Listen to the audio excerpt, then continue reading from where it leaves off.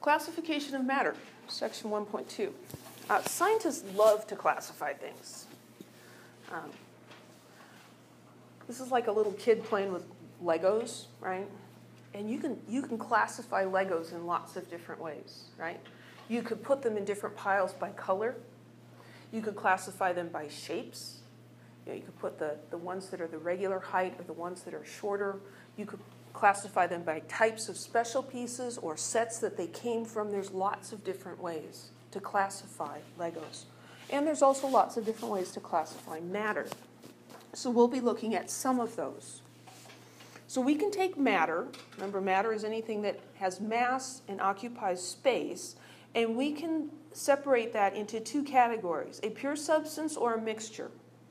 Now, the textbook that we use in 1A always talks about pure substance as opposed to just substance. This book uses the expression substance.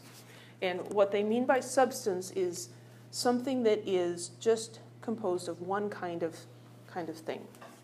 So a substance, a pure substance, is a form of matter that has definite composition and distinct properties. So the composition of it always is the same, and its properties are always the same.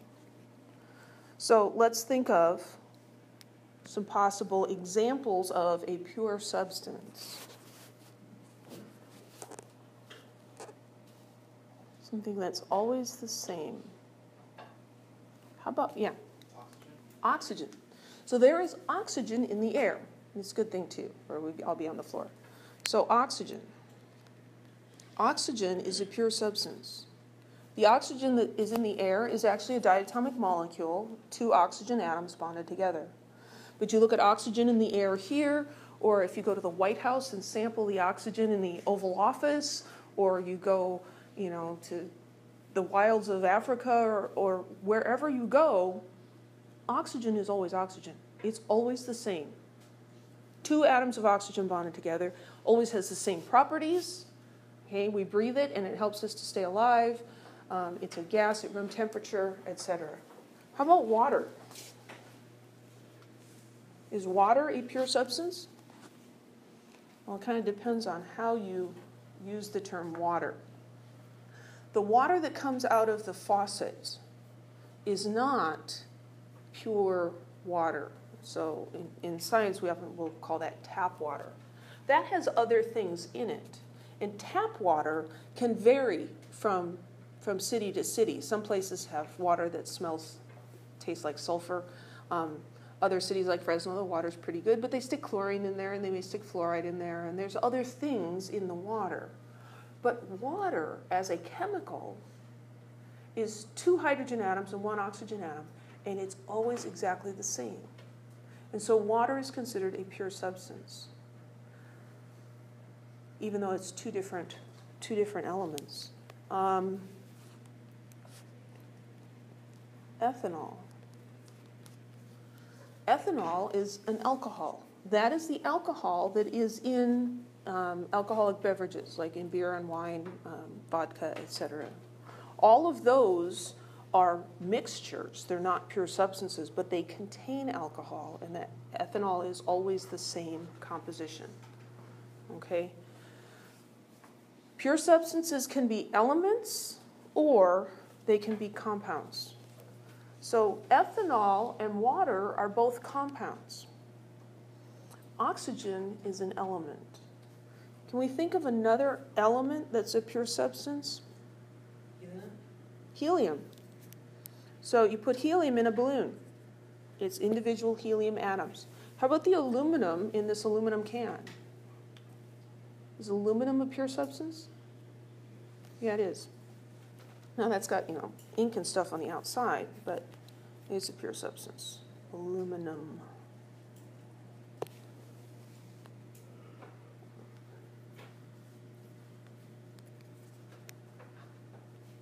There we go. And those are pure substances. So we can have mixtures, we can have pure substances, and then pure substances can be elements or compounds.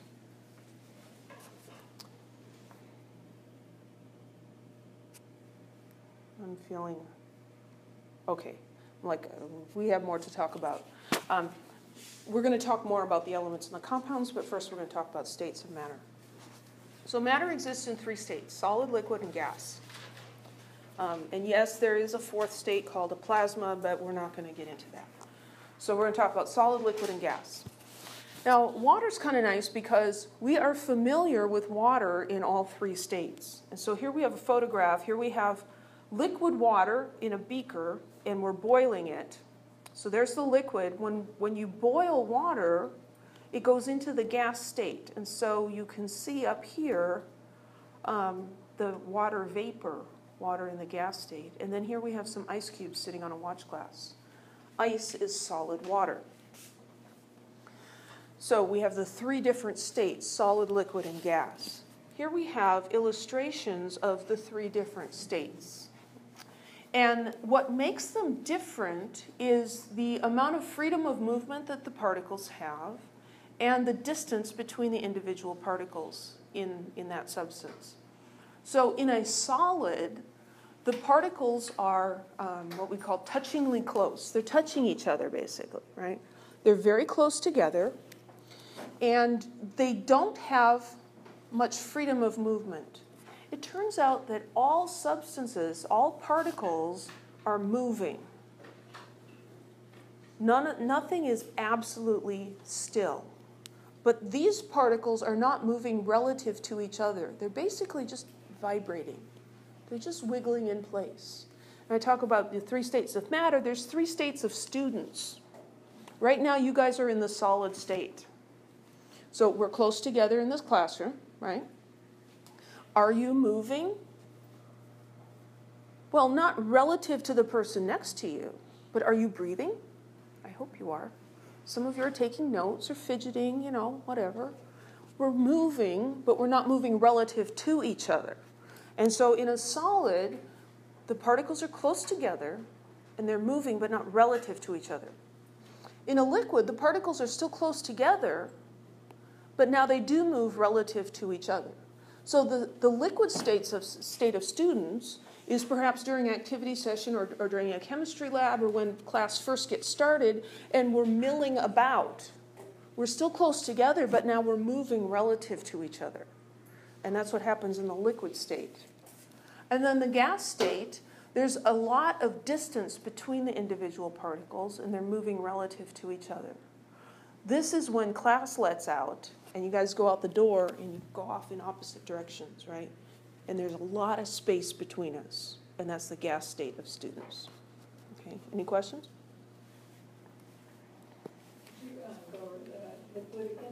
Yeah, in a liquid, the particles are still very close, touchingly close, but now, these guys are just sliding around. Have you seen those videos of puppies? You got like 12 puppies crawling on a child, right? These atoms, these particles here are like the puppies. They're just squirming and swirling around. They're moving, but they're still close to each other. So that's what happens in a liquid. And this idea explains the properties of solids, liquids, and gases. If you have a liquid and you pour the container, what happens to the liquid? It changes its shape and it pours out of the container, right? But its volume stays the same.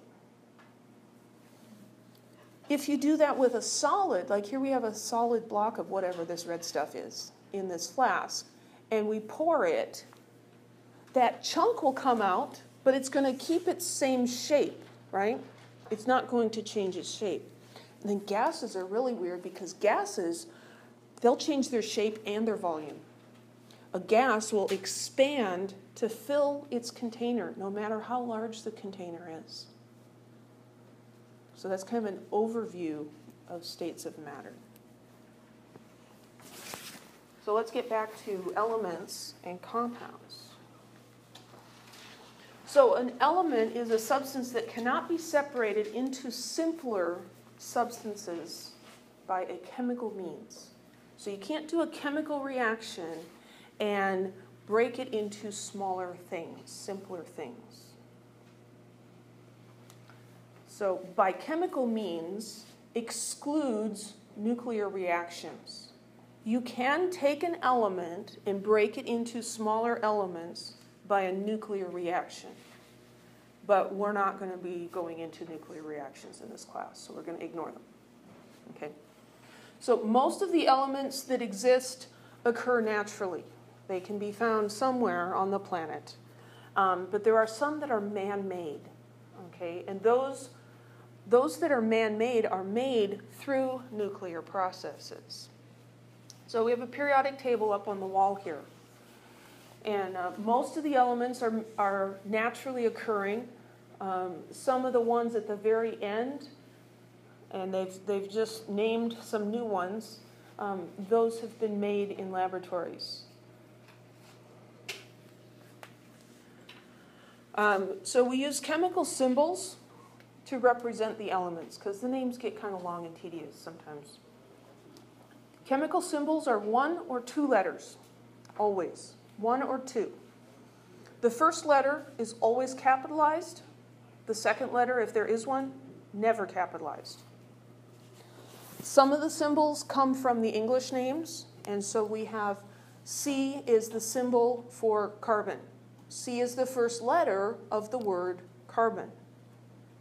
Some of the symbols come from the Latin names for the elements. So we've used C for carbon, and Ca stands for calcium, and Co stands for cobalt. And so what do we do with copper? Well, we use the Latin name cuprum, and the symbol for copper is Cu, which, gives students fits because there's no U in the word copper.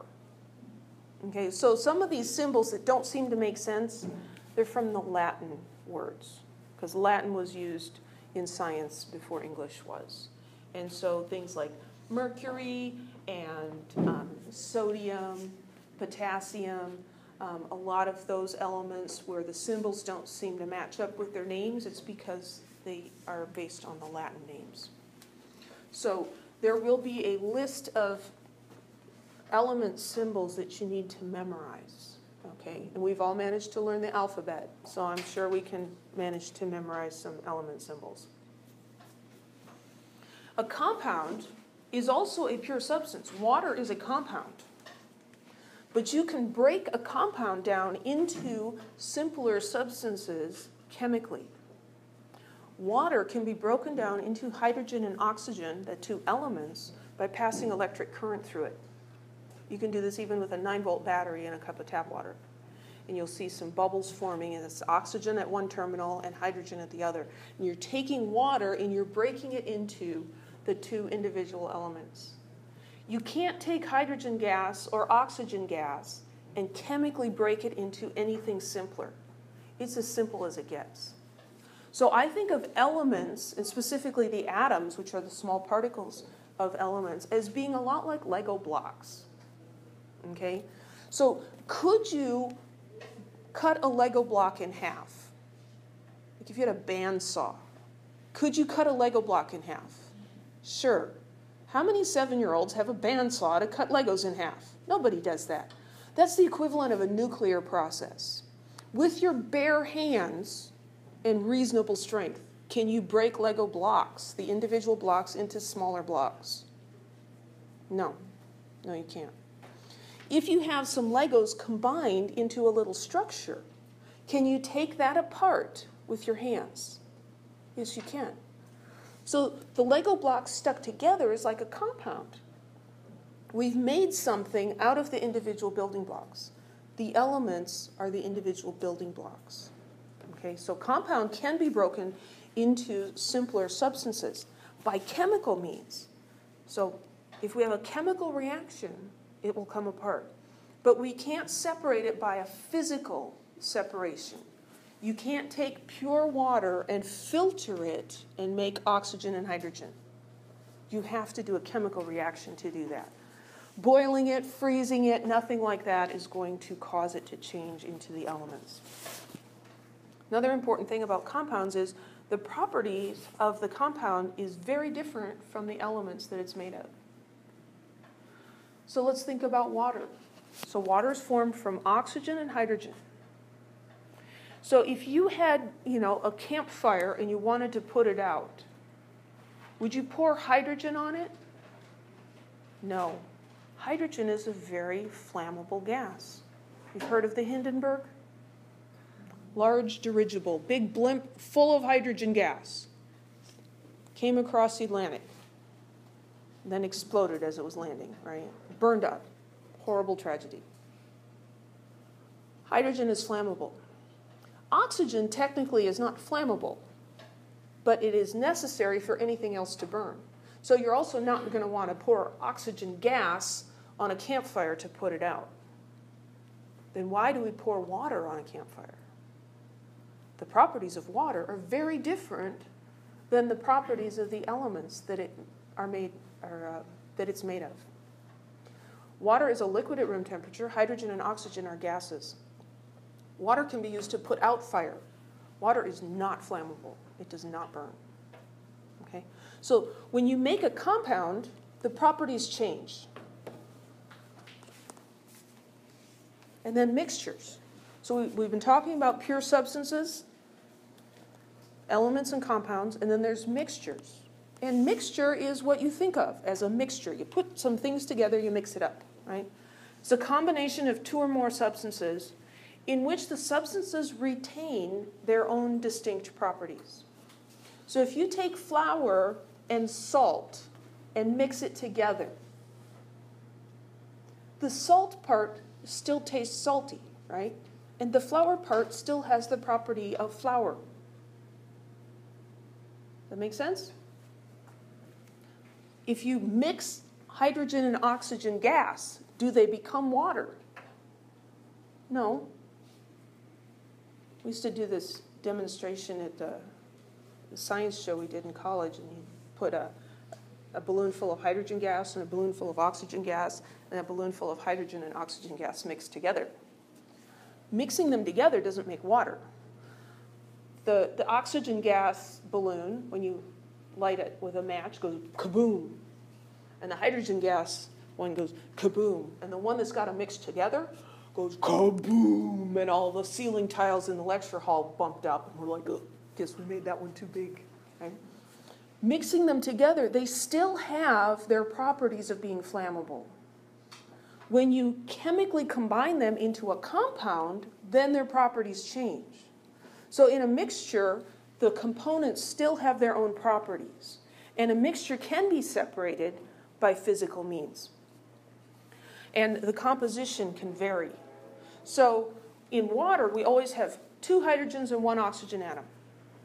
In a mixture, you could have a little bit of hydrogen and a lot of oxygen, or equal amounts, or any different combination. And of course, I told you, we like to categorize things. So we can take mixtures and categorize those as well, classify them. 2 kinds of mixtures, homogeneous and heterogeneous. We use a lot of prefixes and suffixes in chemistry. The prefix homo means the same. The prefix hetero means different. So homogeneous means that the components of the mixture are thoroughly mixed. It's uniform throughout. So let's see if we can think of an example of a homogeneous mixture. Let's think of food, right? Because it's getting to be lunchtime. What if I put sugar in a cup of water and stirred it up? Would that mix together nicely? Yeah. You add a little flavor and some food coloring, you call it Kool-Aid, right? And the top of the Kool-Aid glass tastes the same as the bottom of the Kool-Aid glass. It mixes thoroughly. So sugar in water would make a homogeneous mixture. Let's think about soup. Can you think of a soup that's the same throughout? Tomato soup. Yeah, tomato soup. Okay? It's been all blended, right? And so there aren't any chunks. Right? So a cream soup like tomato soup or a clear broth would be a homogeneous mixture. So this sugar and water, I could put 1 teaspoon of sugar in the water, or I could put half a cup of sugar in the water. The composition varies. Could I separate the sugar from the water? Yeah, it takes a little thinking. What if I let all the water evaporate? What would be left? The sugar. The water's still water, the sugar is still sugar. Okay? You can't do that with a compound. You can't separate things that way. Heterogeneous mixture, not uniform. What if I took and put some olive oil in water? Is that going to mix together nicely? No. What's going to happen? The oil's going to sit on top, right? You add a few more things in there and some vinegar, and you call that Italian salad dressing, right? You shake it up, and then you set it down and watch it, and it separates. It's a heterogeneous mixture. There's distinct areas. Let's think of a soup that would be heterogeneous. Minestrone.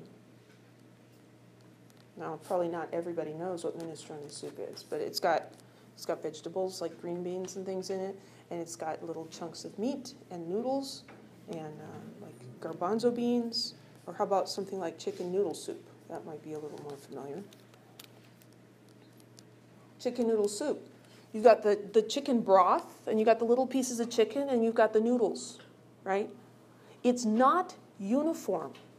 You can see there's different areas that are different, okay? Something like that is pretty easy to separate the noodles from the broth, right? You just run it through a strainer. You'll catch the chicken and the noodles, and then you can just pick them apart, and you could separate them. Okay?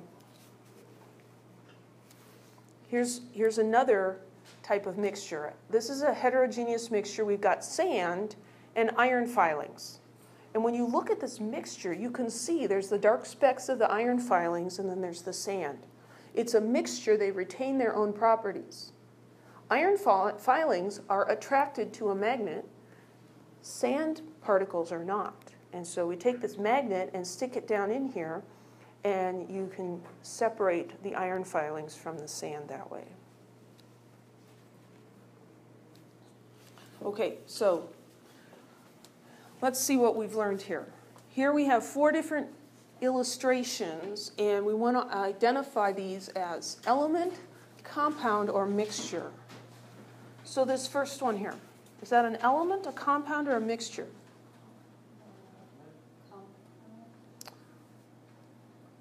Compound or element, okay, is not a mixture, right?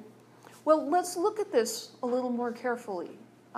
Each of these pieces in it looks like it's composed of 2 blue balls, right? So those would be 2, I guess it would be nitrogen atoms. Blue is usually for nitrogen. And so these are all the same, and so this is definitely a pure substance.